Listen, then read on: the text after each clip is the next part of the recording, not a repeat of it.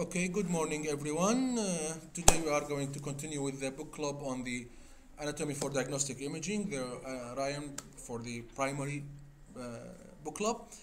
Last week we were talking about the chest and we reached to the pulmonary artery. I think you can continue now.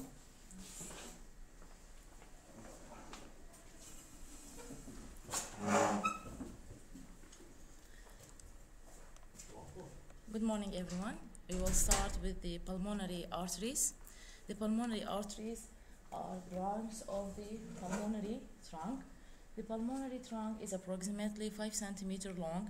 It begins at the pulmonary valve and it is covered by the pericardium as it is located within the middle mediastinum. At first, the pulmonary trunk lies anterior to the aorta, then it passes posterior to it and to the left side to lie within the concavity of the aortic arch. Then it bifurcates to the right and left main pulmonary arteries. The right pulmonary artery, it passes horizontally from the midline below the carina to reach the right lung. It has a longer course in comparison to the left pulmonary artery, and it lies anterior to the right main bronchus. Anterior to the right pulmonary artery lies the superior division of the right superior division of the pulmonary vein, the ascending aorta, and the inferior vena cava. Superior division of pulmonary artery. No. The right superior pulmonary vein lies anterior to the right pulmonary artery. Okay, so if you think of it, the right main bronchus is shorter than the left, while the right pulmonary artery is longer than the left. Yes. One is short, one is long. Yes, because the left pulmonary artery, when it spirals over the left main bronchus, so it has a shorter course and it is slightly higher in comparison to the right side. That's why they call it epiarterial or hyperarterial. Yes, The yes, bronchus? yes. Which one is epiarterial? The left, the right. The right is epiarterial. The left is hypoarterial. They write it hyperarterial, not hypo. Okay. It means hypo, but it's not hypo. Yes, I mean that. Yeah, Okay. It is attached to the concavity, or the left pulmonary artery is attached to the concavity of the aortic arch by the ligamentum arteriosum, and the pulmonary arteries further subdivide into the segmental arteries that travel with the segmental bronchi for the most part on their posterolateral surface. The pulmonary arteries supply only the alveoli. The pulmonary veins, they also follow the intersegmental septa, and there are two veins passing to each hilum from the lung tissue above and below each oblique fissure. They enter the mediastinum slightly below and anterior to the pulmonary arteries. On the right side, there are three veins draining the right lung, as there are three lobes, each one entering from a lobe. Three veins leave the right lung and enter the left atrium, while on the left side, the two pulmonary veins unite and enter the left atrium as a single vessel. The bronchial arteries are supplying the bronchi, the visceral pleura, and the connective tissue of the lungs, while the parietal pleura, we talked in the previous lecture, it's supplied by the systemic circulation. They arise from the thoracic aorta at the level of T5 in 90% of the cases, and at the level of T6 in 80% of the cases. Also may arise from the subclavian artery or from its internal thoracic branch. There are usually one right and two left bronchial arteries. The tissues supplied by bronchial arteries drain to the bronchial veins or pulmonary veins. So these bronchial arteries, the importance of them is that first they can be a source of hemoptysis. So we can embolize them, and we need to know where they are arising from. Yes. Can be 1 by 1, 2 by 1, differs from. They are very variable. Also, there is variation. Okay? Yes, there is it's anatomical variation. Hi first. Second, they are very important in case of pulmonary embolism. Yes. Because if they are big adequate, there will not be pulmonary infarction.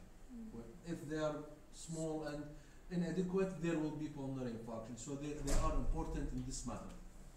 Yes. The bronchial veins have two networks, the deep veins and the superficial bronchial veins. The deep veins form a network of veins around the pulmonary interstitium and communicate freely with the pulmonary veins. They also form a bronchial vein trunk that drains to the pulmonary system, while the superficial bronchial veins, they drain to the azygos on the right side and to the accessory hemiazygos on the left side. The mediastinal lymph node of the lungs are named according to their position. Within the lung substance, we have the pulmonary nodes. The bronchopulmonary nodes are at the hilum. Below the carina, we have the carinal nodes, and just above the... We call it subcarinal usually. Okay. And just above the tracheobronchial junction, we have the tracheobronchial nodes, and in both sides of the trachea, we have the paratracheal nodes. And they are arranged in the superficial and deep channels.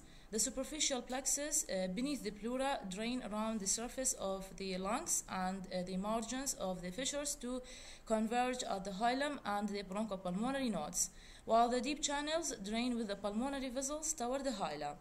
So the bronchopulmonary nodes will drain to the tracheobronchial nodes, then to the paratracheal nodes, and then to the bronchomediastinal trunks. And that's why it's important to know this in cases of lymphangitis carcinomatosis, because the draining of the pulmonary lymph to the hilum will be the cause of the lymphangitis carcinomatosis. When the lymph nodes are involved by a tumor, the lymphatic drainage will stop and malignant cells will accumulate in the lung. The radiographic features of the lung and bronchial tree, the structures that we will comment on the PHS X-ray are the fissures, trachea, bronchi, and the pulmonary vasculature. The fissures are only seen if tangential to the beam. In the previous lecture, we talked about the main and the accessory fissures. The trachea, it is seen as a midline translucency that in the lower part it's slightly deviated to the right side. The right tracheal wall within it forms the right paratracheal strip, it comes in contact with the right side of the lung, in which both of them are containing air, and this paratracheal strip should not be measured more than 3 millimeter in diameter.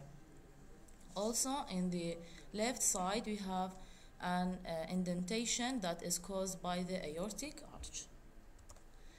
The bronchi contribute very little to the lung markings on a PHS X-ray.